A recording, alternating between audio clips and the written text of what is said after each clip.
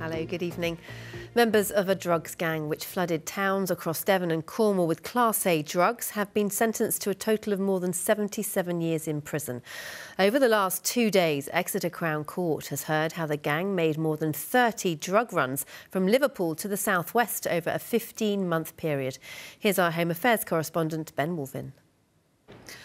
A man who raped a woman in Cornwall after posing as a good Samaritan to help her to look for her lost keys has been given a 12-year jail sentence. 27-year-old Frankie Mann from St Austell pleaded guilty to rape at Truro Crown Court. The judge said the effect of the attack on the victim had been catastrophic. Scott Bingham reports. South Western Railway services between Exeter and London Waterloo will be disrupted for a fortnight from tomorrow. The Pannier Market in Barnstaple reopened today after a £2.5 million refurbishment.